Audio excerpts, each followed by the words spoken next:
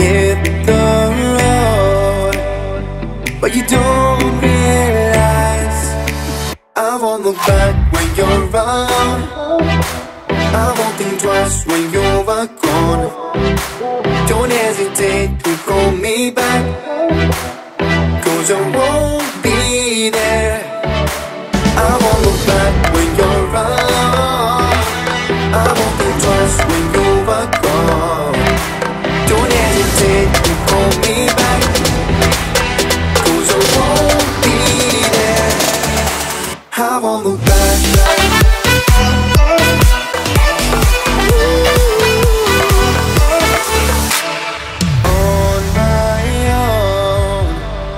I don't know why she told me it's not your fault, but you don't realize.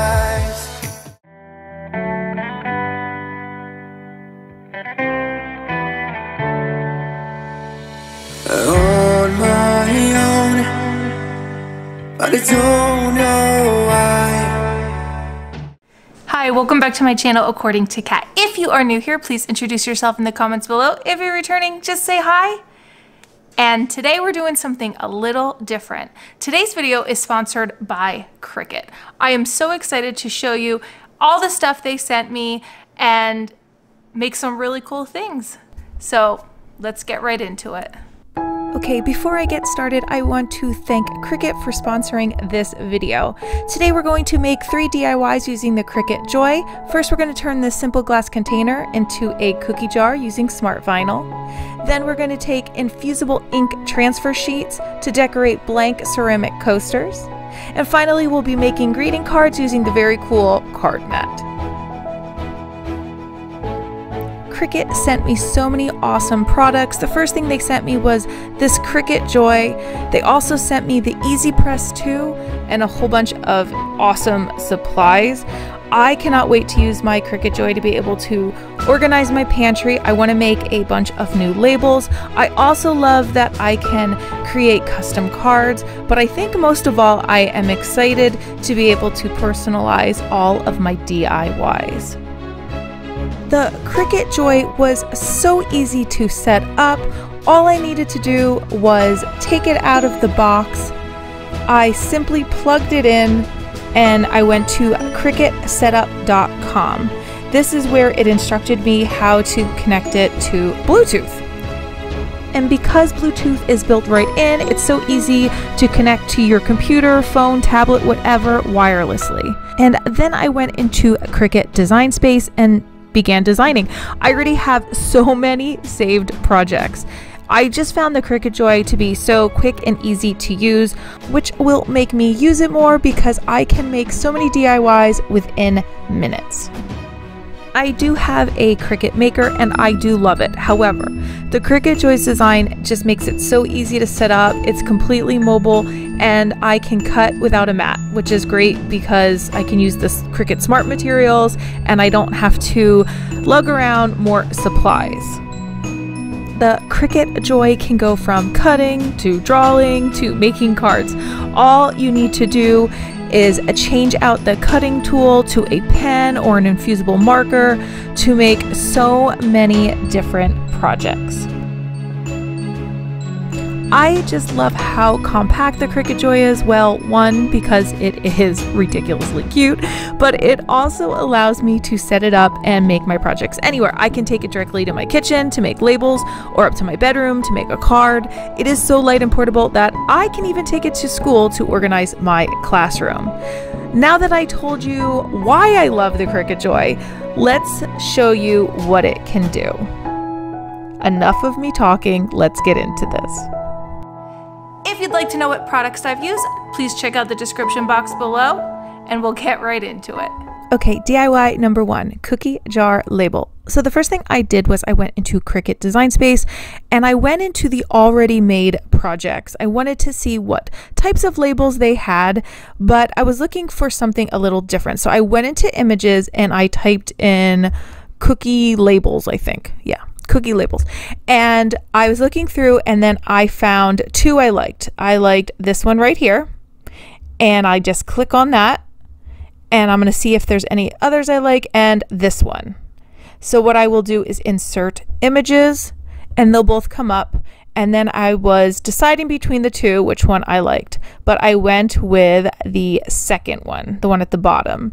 So I'm going to delete the first one, and I'm going to size it to my glass jar. I knew I would make it about 4 to 5 inches, and then I went in to make it.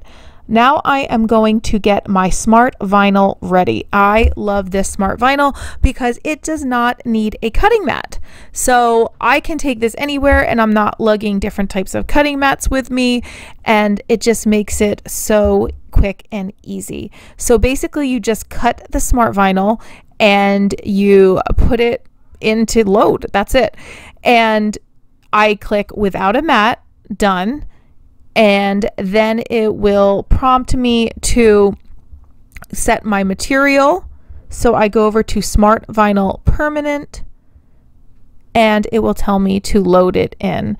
And then I just start it. Now, the thing that I love about it is that it can be up to 20 feet long. So you can make really long, like farmhouse signs or whatever, and you don't need to do a lot of cutting and moving and all that. So now I'm getting my glass ready while this is cutting, and I'm just using some alcohol to get any dirt and grime off so that the vinyl can stick better. All right, so you can see right here how it cut. Now I'm not going to show you too much of me weeding it because it's white on white and it's really hard to see, but I just take my weeding tool and go right in the corner, and I pull back the vinyl. And now I am left with my image, so I will take my transfer tape and cut it to size, and I will peel back the film and carefully lay it right on that vinyl piece. I kind of put it right in the center and then smooth it out with my hand, and then I'll go back with the scraper and really make sure it's adhered. And you can see that I'm doing that right here. Now, some of these letters were so small and tiny that I had to take my weeder and just kind of help it stay down while I pulled back the backing. But you can see it looks so cute, and I am ready to put it on my jar. So I was trying so carefully to put this on, and all of a sudden it just went, it like clung right to it. And well, it was where it was, and it was pretty straight. I mean, I could have maybe pulled it down a little bit on the left, but it literally just suctioned to it. So now I'm taking my scraper and just making sure it is down good so that when I pull the transfer tape off, there are no pieces coming off. And this was super easy. This came off no problem. None of those letters were stuck to the transfer tape, so that worked out perfectly. And this is pretty much done. I hope you like this as much as I do. Now let's take a look. We were young and we were free and running, never bothered about what could be coming.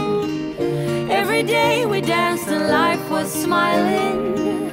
We were young and drunk in love. A few years later I have started thinking, if it's just love in every glass I'm drinking, we're like one and without you I'm sinking. I'm always shining next to you. Oh, I got you, there's no reason to chasing pavement on my own. Okay, moving on to DIY number 2, ceramic coasters. So the first thing I did was I went into Cricut Design Space once again and went into images and typed up coasters. You can go into projects and see which ones they already have made, but I wanted to create 4 of my own. So I was just kind of looking through and seeing what type of designs I wanted, and then I realized I would like something more geometric, and I also really liked the script ones that have the words on it, and they had ones with different types of mixed drinks and one with wines. So I picked those two types. That one on the right I actually don't end up using, but I knew I wanted the script and the geometric together. So after I picked out the 4 I wanted, I got my Infusible ink transfer sheets. Now, all right, these things are amazing because I've never used them before. And when I took them out, first of all, they're in a black bag. Like as you see there, it says the sheets will be damaged by liquid and to store in a dark, dry place. So I take them out, and at first I was like, oh, okay, well, they're very dull. That's what I thought. I thought the image was very dull.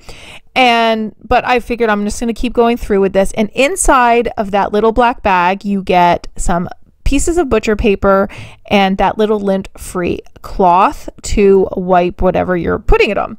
So I went into the Cricut Heat Guide because I wanted to see how to make my coasters, and I picked the Cricut Easy Press 2. And then I went down to the material and I chose the Infusible ink transfer sheets. And last but not least, the material was the ceramic coasters. Then it tells you what temperature and how many seconds you're supposed to leave it on. It tells me no pressure, and it's a cool peel, so peel it when it's cool. It gave me pictures, it gave me supplies, it told me the order everything goes in. This heat guide was so useful, so I definitely recommend using that. Make sure, we will discuss this in a minute, that your coasters are cool when you peel them. Not only because it tells you to do that, but because, yeah, you'll burn yourself.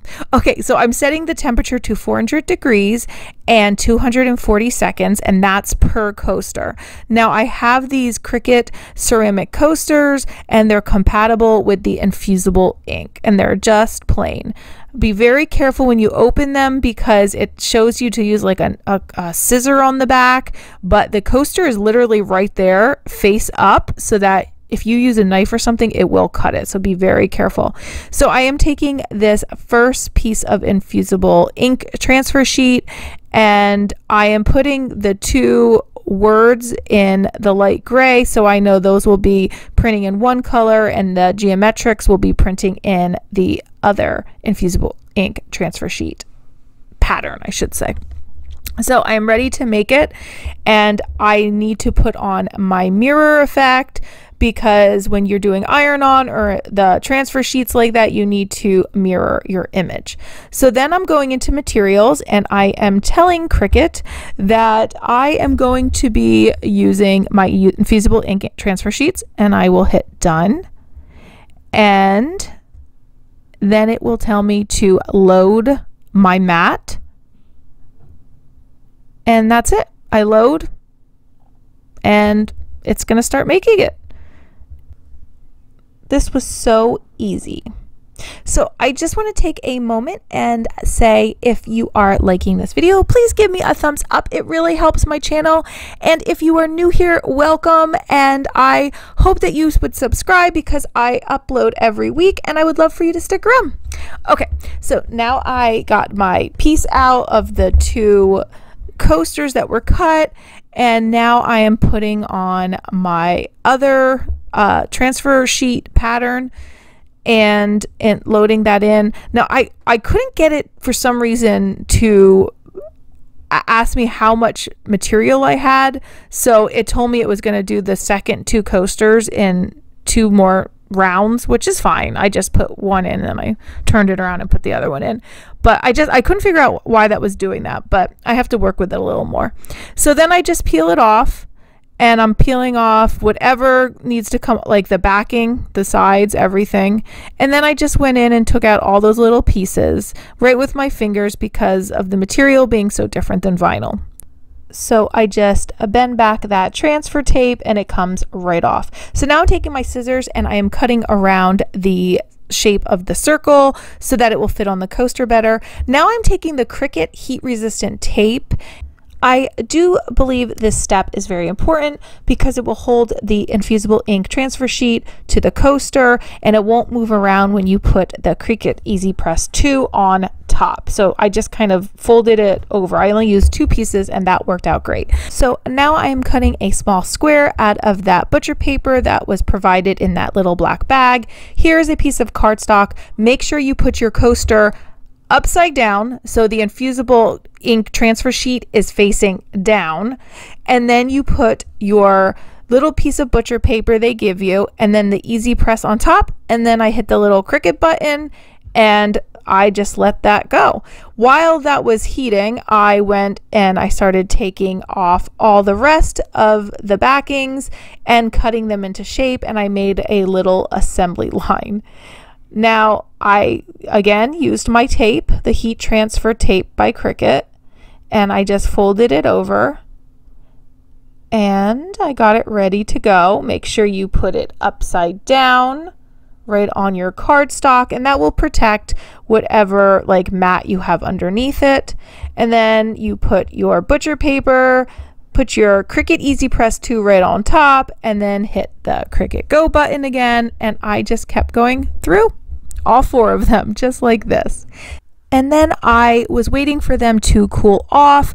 This is like putting a ceramic dish into your oven at 400 degrees and then pulling it out. So be very careful. So when I finally revealed them, I could not believe how cool these looked. I just remember how when I first saw the pattern on that Infusible ink transfer sheet, it was just, I don't know, dry and not exciting. But when I pulled them off, they were so smooth. And you know how like vinyl you can feel on something? You can't feel anything. It's just shiny and smooth and beautiful.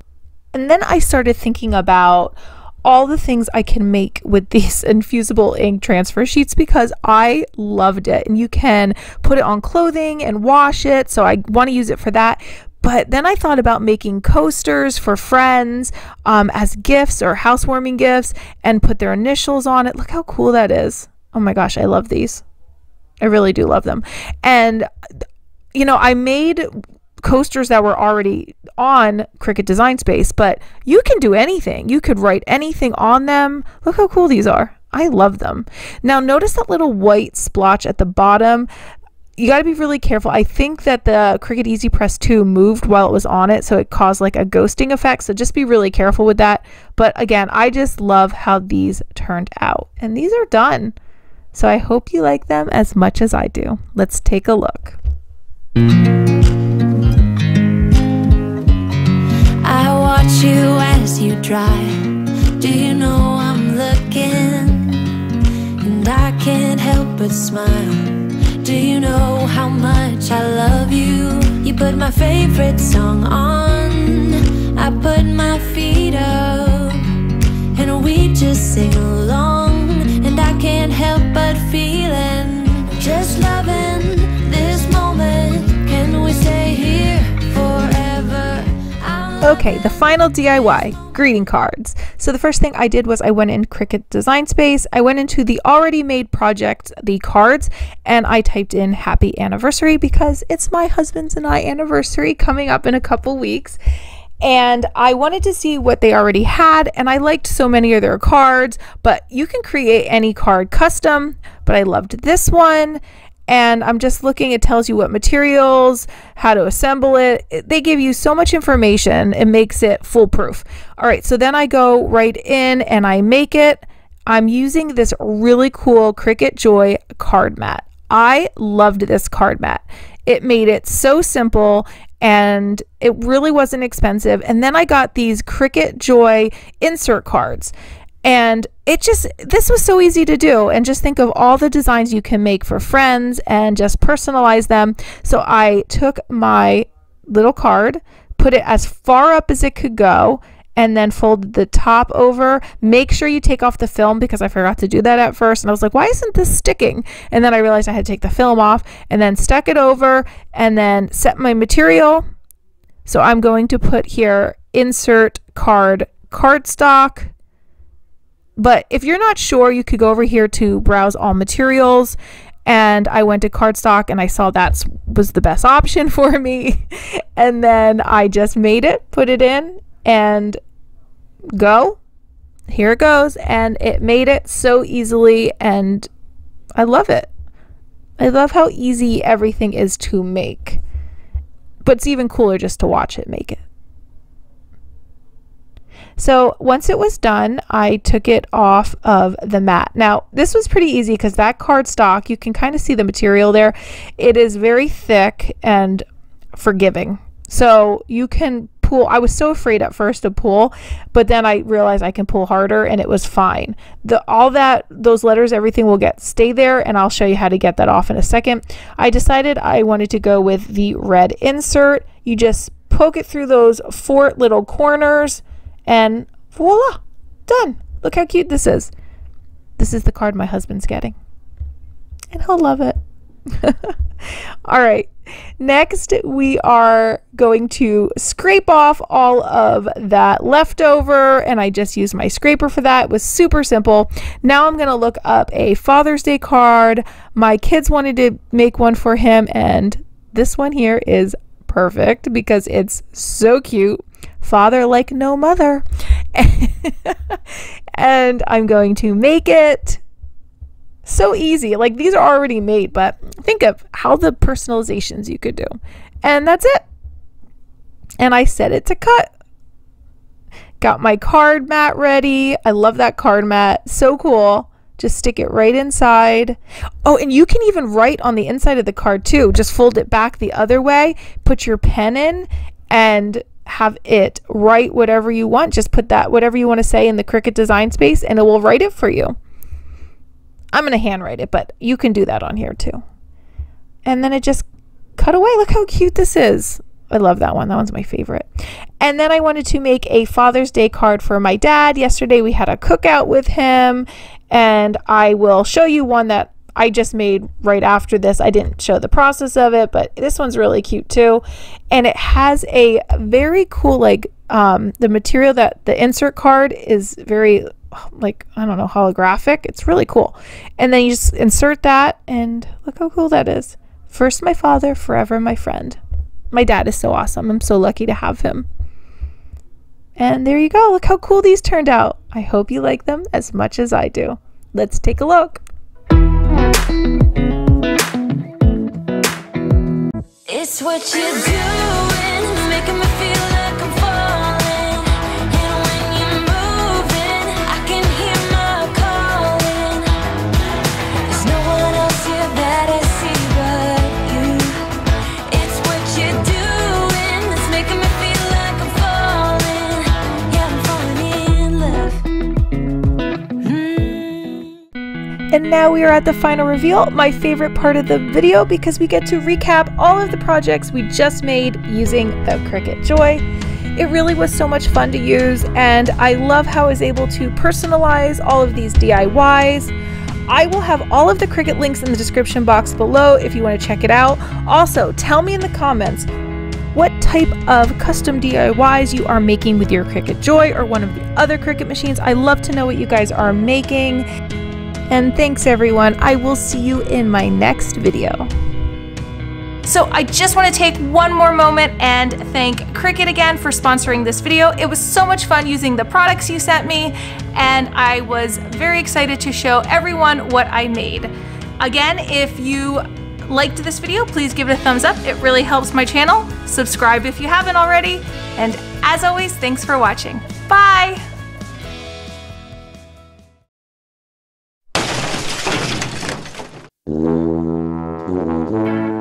So Cricut has sponsored this video. Let's try that again. Cricut reached out to me and I don't want that. It has sent me some really cool items, and I feel so lucky to have subscribed, and I was so excited. I just said that. I'm so excited. So that's it. I want to take one more moment and letting me play around with everything, and I don't know what to say. So that's it. That's the end of my...